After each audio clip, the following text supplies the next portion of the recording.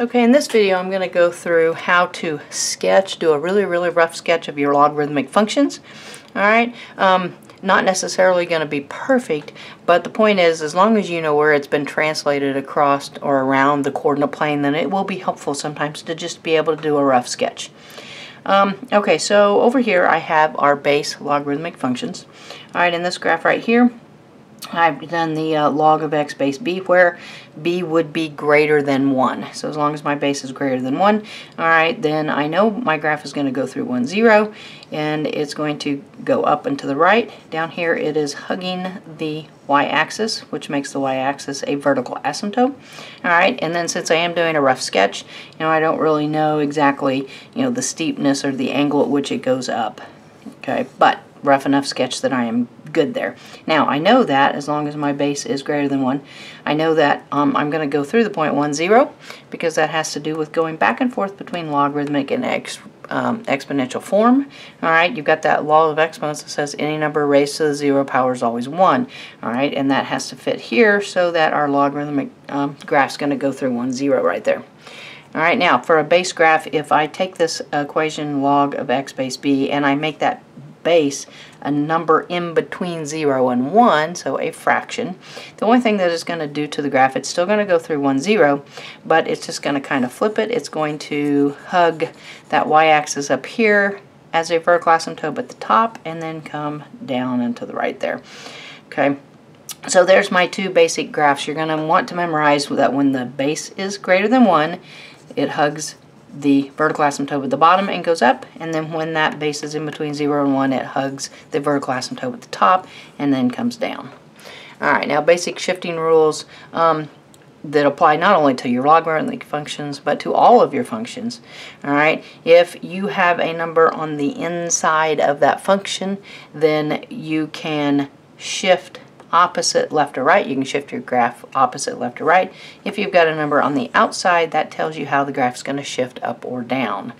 Okay, now I did throw some negatives in here. A negative in front of our log here is going to, and I've just got reflex up and down because it's really hard to do that if you think, okay, this is my base graph, and then a negative just kind of flips it up and down. It's kind of hard to describe.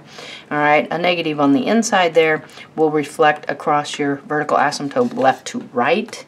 Okay, so here's your vertical asymptote. Alright, that graph then would just be reflected left to right. Okay, so knowing your basic shifting here, then that's going to be how we're going to do our sketches.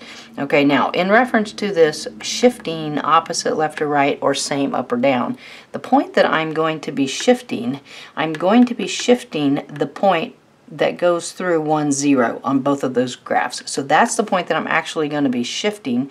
Alright, and then if you notice, the vertical asymptote is 1 to the left of that point.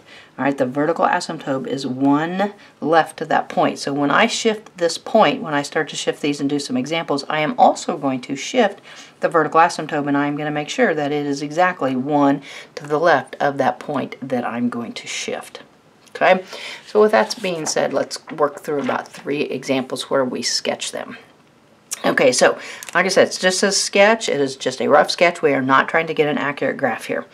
Alright, now what I'm going to do is I'm going to, on each one of these graphs, I am going to start, and I'm going to do it in red, I'm going to start with a point at 1, 0.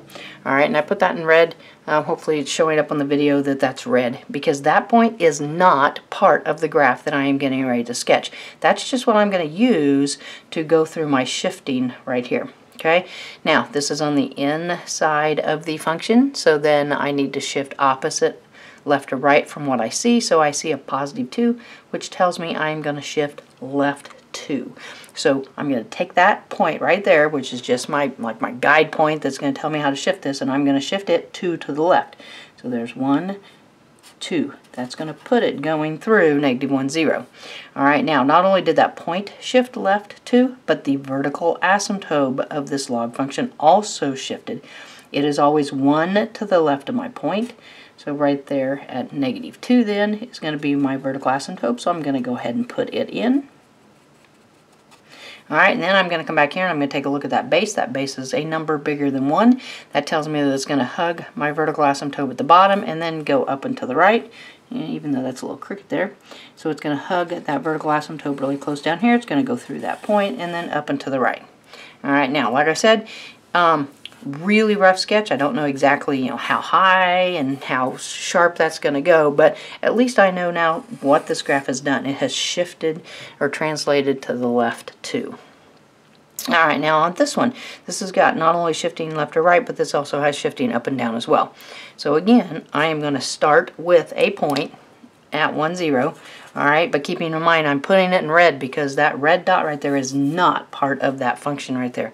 Same thing with here. This red dot is not part of the function that I am sketching. I'm just using it as a reference point so that I can do my moving around. Alright, now I'm going to look right inside here. This -2 is on the inside of the function, so I shift opposite left or right, so that means I'm going to go right 2 from this spot right here. Alright, now this +3 then tells me that I'm going to shift the same up or down. So I see a -3, that means I'm going to go down 3. So this is going to the right 2, and then it's going to go down 3. Okay, so I'm going to take that point that is at 1, 0, and that's what I'm going to move. So I'm going to go to the right 2, and then I'm going to go down 3. So to the right 2, down 3, and that's where my point is going to go. Alright, now not only did my point shift, but that vertical asymptote is going with it as well. So since this point is sitting right here at 3, that means my vertical asymptote has to be 1 to the left. So my vertical asymptote has got to go through 2. Hopefully I can get this one a little bit more straight. Alright, so there's my vertical asymptote, and it got shifted as well. Alright, now I'm going to come back up here. I'm going to take a look at that base. The base is a 3, which is a number bigger than 1. So I know it's going to hug the vertical asymptote down here low and then go up and to the right. And since it is a rough sketch, whether or not, we don't know. We don't know if it's going to go up quickly, shortly, really quick here at that point. Alright, but that's not what I'm after here. I'm just after, it shifted about where is it at in my coordinate plane, and then I have the general shape right there. Alright, now for our last example, okay, again, you're going to look at the inside of the function. That tells me opposite left or right, so I see a +3, so that means I'm going to go to the left 3, and then I'm going to come out here. This number is on the outside of the function. It's a -2, so that means I am going to go down 2. Alright, now what is moving? Okay, the point, the imaginary point that I'm going to put on my graph at 1, 0, alright, as my starting point, which will not be part of the actual graph, but that's what I'm going to shift. So I'm going to shift this one 2 to the left, okay, or I'm sorry, 3 to the left, and then 2 down. Alright, so 1, 2, 3 left, and then 2 down. So 3 left, 2 down, puts my point right here. Okay, now not only did the point shift, but the vertical asymptote that goes with the log function also shift. It is also always 1 to the left, so -1, -2. That puts my vertical asymptote going through -3. Alright, now I'm going to come up here. I'm going to take a look at that base. That base is a 1/3. That is a number in between 0 and 1. So that means instead of hugging my vertical asymptote down here and coming up and to the right, I'm going to hug up here to the top, and I'm going to come down and go through it. Making sure that I go through that point right there.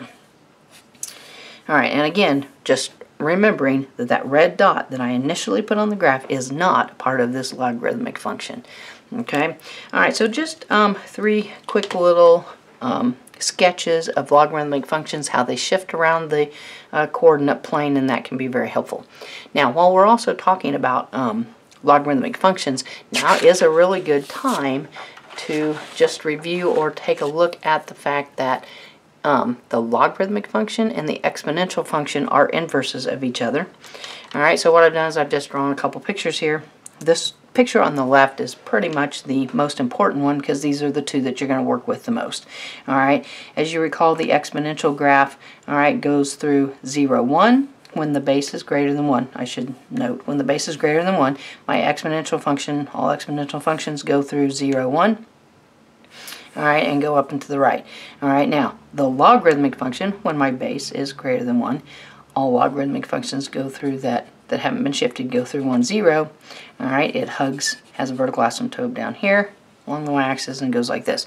All right, now inverses are reflections over the y equals x line. So I've got the y over x line on here, and I've got the exponential function here and the logarithmic function here showing that they are reflections of each other over that y equals x line. So it's just kind of good since you're doing the graphs, and probably at this point that you're working with logarithmic functions and what their graphs look like, you have probably already previously looked at the exponential function as well. Now this picture on the right, less common, however it still applies when my base is in between 0 and 1. That's when I have that fractional base. Alright, it just flips the graphs so that they hug their asymptote in a different spot. Alright, so here my exponential function is again going through 0, 1. Okay, and with a fractional base would look like this. Alright, kind of on the lines of an exponential decay type problem. Alright, and then their y equals x line is right there, so if I were to reflect that exponential equation over that line, I would get the logarithmic function where the base again is in between 0, 1, hugging up here and going through 1, 0. Alright, so a couple of pictures that just kind of let you easily see that the logarithmic function and the exponential function are inverses of each other. Okay, so sketching logarithmic functions and then verifying that the exponential and logarithmic functions are inverses. Definitely thanks for watching. If you liked the video, go ahead and give me a thumbs up and be sure and share with your friends. Thanks.